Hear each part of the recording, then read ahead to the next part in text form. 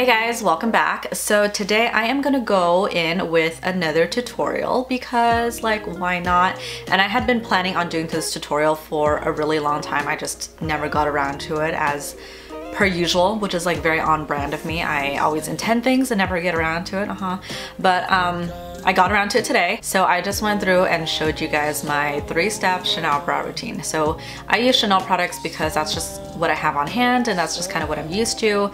And just in case anybody was really curious when it comes to how to do Chanel brows, here's a video for it. But if you guys have products that are comparable, which the makeup market is so expansive, there are definitely products that are comparable. So if there are any of these 3 products that you guys have a dupe of, or if you guys have something that is similar to these 3 products that you like, go ahead and use this. This technique is exactly what it is. It's just a technique, and so it is applicable to any brand, any product that you choose to use.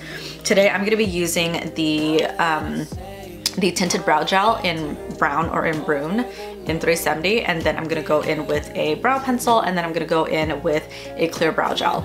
So for example, if you have the tinted Benefit brow pencil with like an Anastasia brow pencil with an Anastasia brow gel or whatever you have, like these steps will still work with your products. It's just, of course, you know, a lot of my videos are centered around Chanel, so you know, it just works out that way. But I am open to doing a different brow routine using the same techniques with different brow products if you guys are interested. Because I don't know if you guys know this, but for those of you who have been around, you guys might know. For those of you who are new, my favorite brow pencil is actually from Tom Ford. So I can actually show you, you know, the similar steps that I take, but using the Tom Ford brow pencil if you want. But yeah, so if you guys are interested in how I achieve these brows using Chanel products, stick around. If not, thanks for stopping by anyway. But yeah, let's hop into it. Okay, yes, I'm still in my pajamas, but otherwise I have everything on save for brows. So we're gonna go in and do that. I'm just gonna zoom you guys in a little bit. Okay, so I am gonna go in with 3 products today.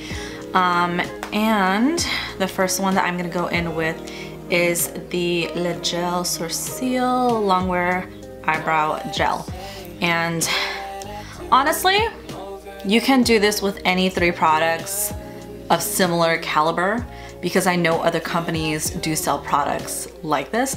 So if you find like brow gels that are not Chanel that you like, this technique will work for other brands as well. But today I'm gonna do like a Chanel centric one just so you guys see.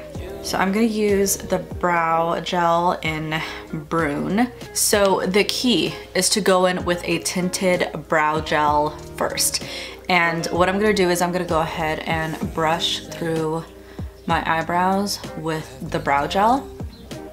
And what that does is it kind of maps out my brows. First of all, it brushes everything out so that I have a general shape of my brow and that I kind of get like a better understanding of my face and the way it's gonna frame. And again, the beauty about layering and doing techniques such as these, aka layering, is that depending on how your brows are, you can pretty much stop at any point. So if you have fuller brows, you can technically just go in with this tinted brow gel like this. You can kind of call it a day if you want.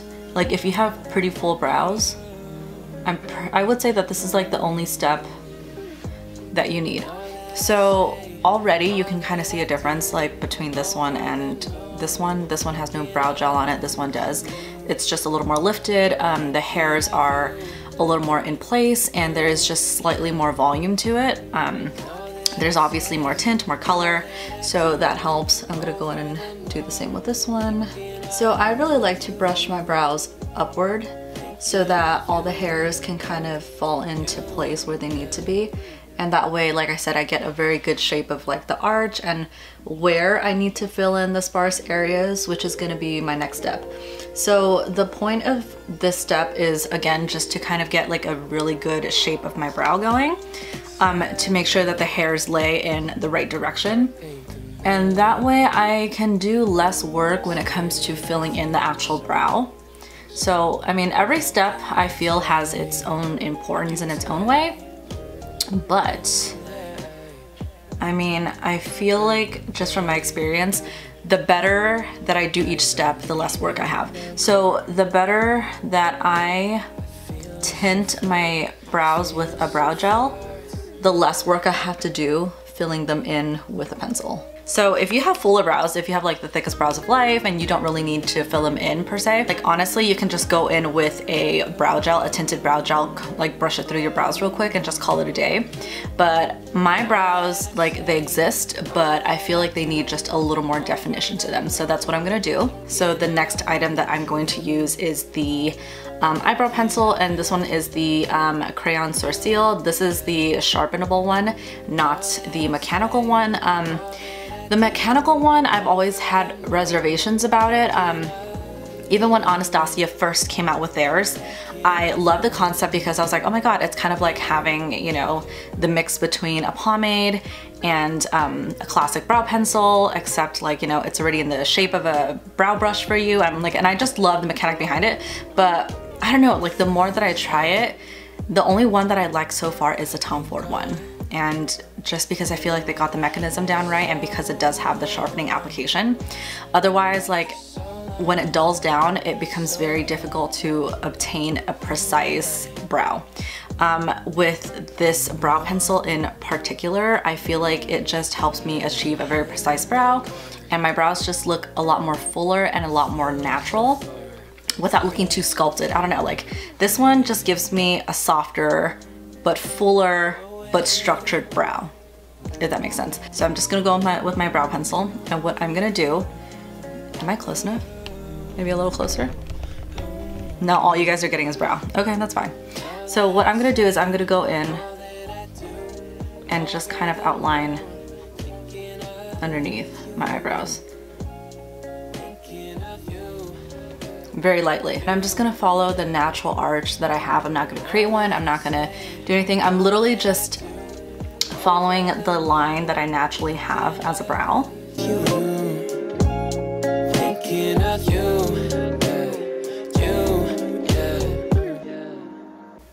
See, nothing exciting. My first step is always kind of mapping, and it's always really gonna be just mapping out my brow.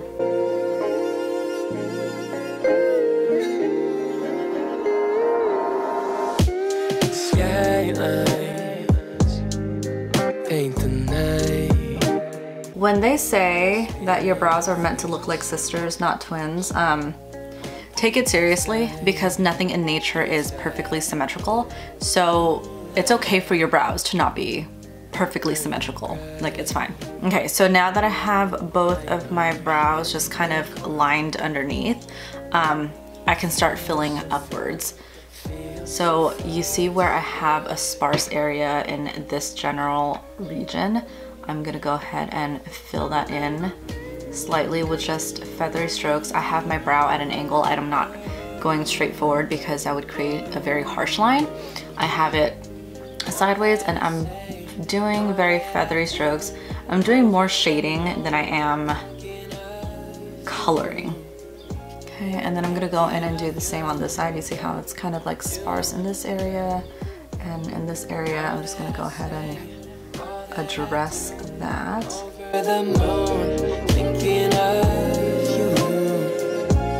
Okay, so far as you guys can see, I've worked very low when it comes to my brow. I definitely have most of the color concentrated on the bottom of my brow, which is kind of what I want. Now we're finally gonna address the top, and that's why we brushed our brows upward, to get the general outline of what the shape is going to look like. So I'm gonna take the highest point of my brow, which is here, and since there's a sparse area here, I'm gonna go ahead and take my pencil and just address that. See, so I haven't done much. I've just kind of evened out. I've just kind of, like, all I'm really doing is kind of evening out areas that were lacking. On the lawn, and your hand-me-down card feels so far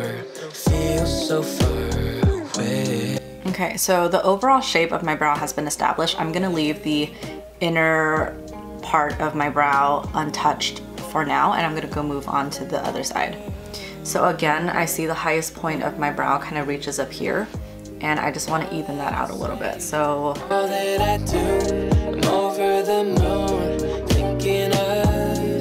When I was younger, my mom always told me that the point of makeup isn't to create what you don't have, but to complement what you already have. And I didn't quite understand that when I was little.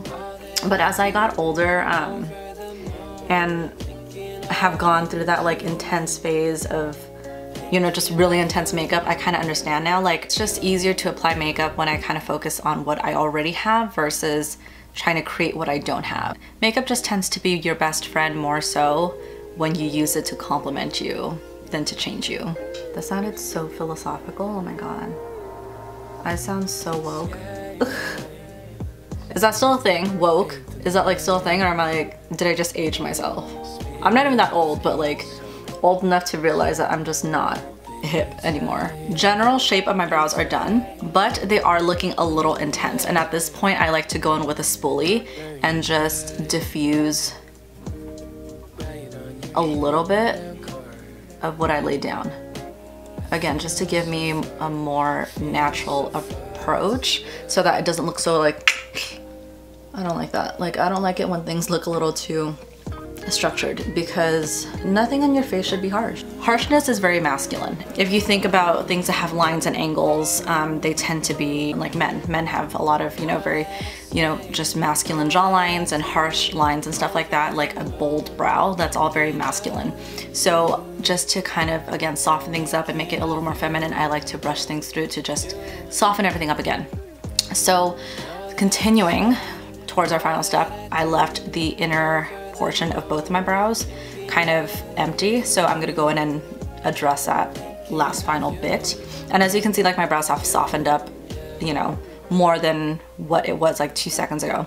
So from here, what I'm gonna do is kind of, now I'm gonna take my brow pencil and kind of hold it upward, and I'm gonna start flicking upwards. And that's how I'm gonna draw little hairs. I've been gone.